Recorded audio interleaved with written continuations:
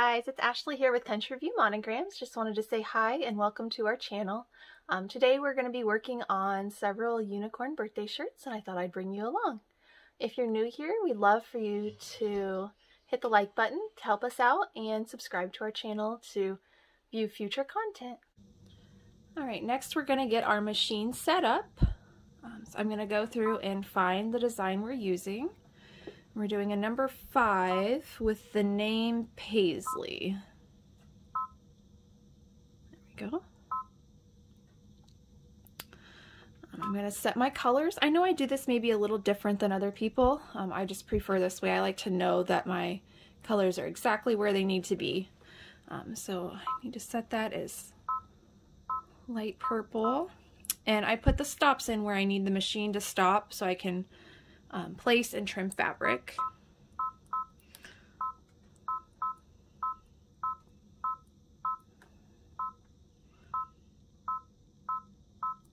Alright, everything else is set, so I'm going to end edit. And this is where I would trace the design to make sure that it fits and is not going to hit my frame. I've used this number 5 designs many times, so I'm going to skip that today as I know it's going to fit.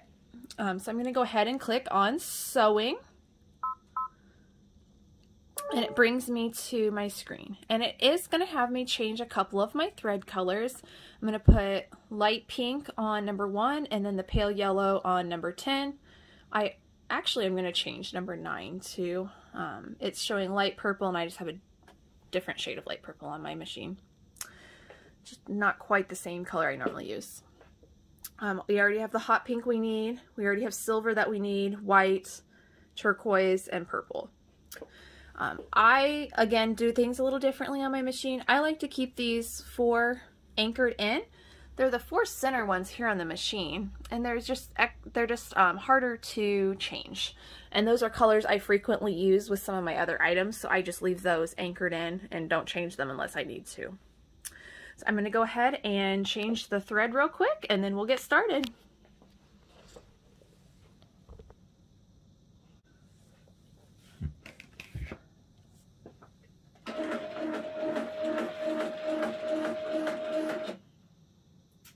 I use the tie-off method for my thread.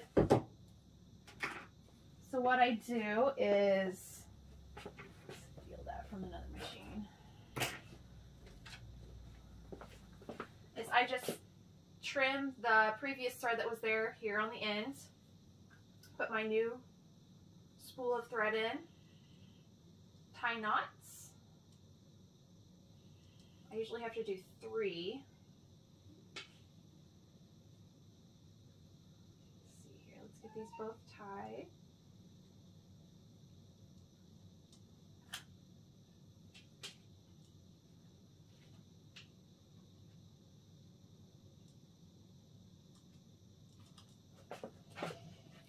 And then I just take the thread out of the eye of the needle and pull that all the way through. And then what I do is I take hold of the new thread, I click my needle threading, put it around the loop, and it threads.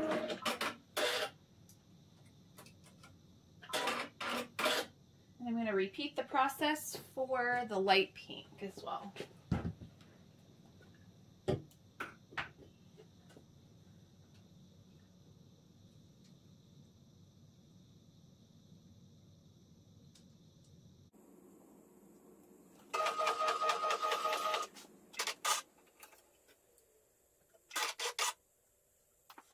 Alright, now we're all set to get started. I'm going to go ahead and unlock it and push start. So what my machine's going to do is the first, it will stitch out the placement stitch for the number 5, so we know where to place our fabric.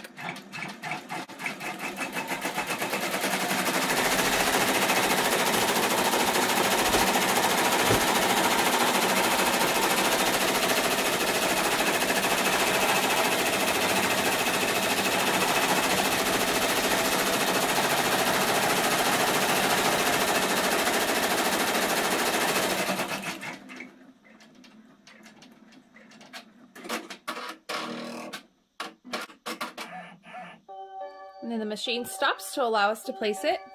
I already have some fabric prepped. I use heat and bond lights on the back of all of my applique fabric, and you can see this shine. I've already ironed it on there, so it's ready to go. So I'm just going to place that down.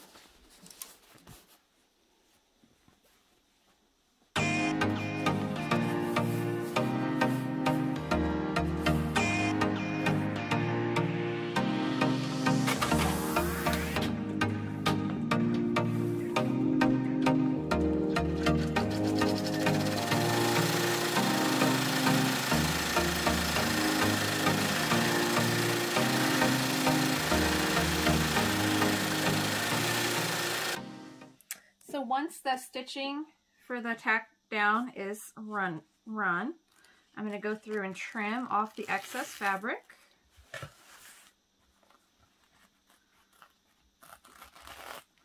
I prefer these small little curved scissors. Not sure if you can see the curve on those. They have a real pointy end, so I can get into the corners very easily. And they're sharp enough I can usually just slide my scissors along fabric when it has the heat and bond light on the end, on the back.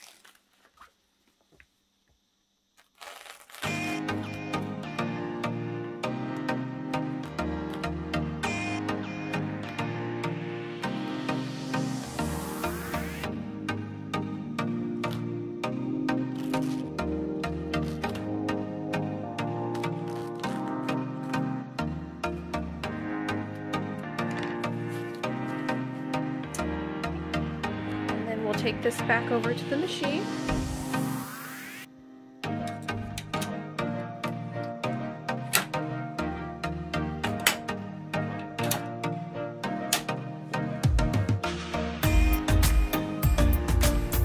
Go ahead and restart it. It's going to run the tack down stitch for the unicorn neck.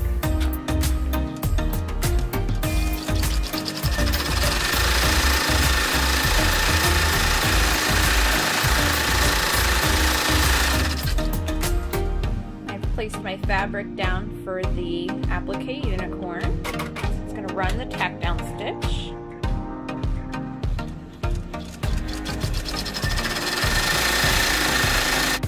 And we'll go ahead and trim the unicorn next.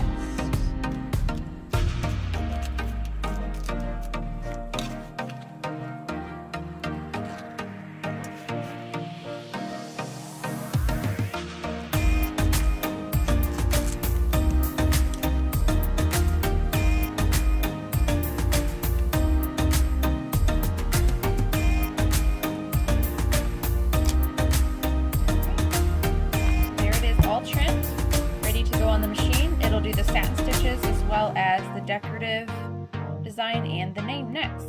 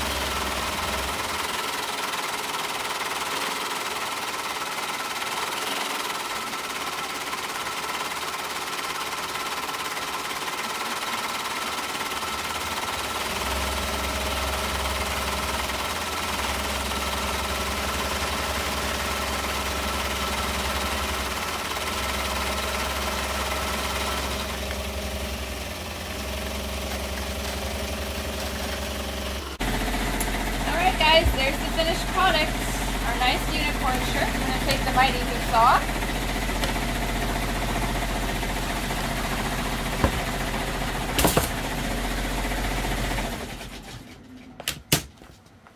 we go. Our nice unicorn shirt ready to go out to our customer. So what I do next is I, again, flip it inside out. I just pull away the tearaway stabilizer as much as possible.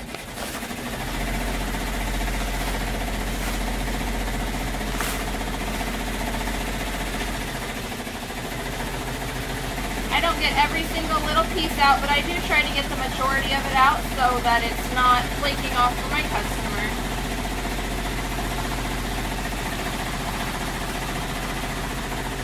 I use a nice, soft, easy tearaway for this purpose.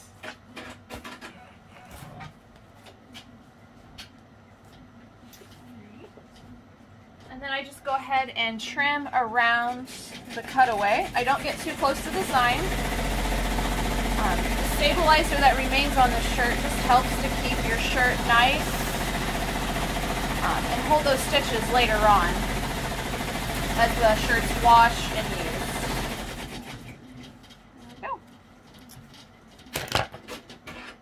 Then the only thing I have left to do is I will use my heat press to attach a piece of a cover stitch that's similar to like Tender Touch that a lot of people use. It's just a different brand. And then we'll package our shirt up for our customer to get shipped out today.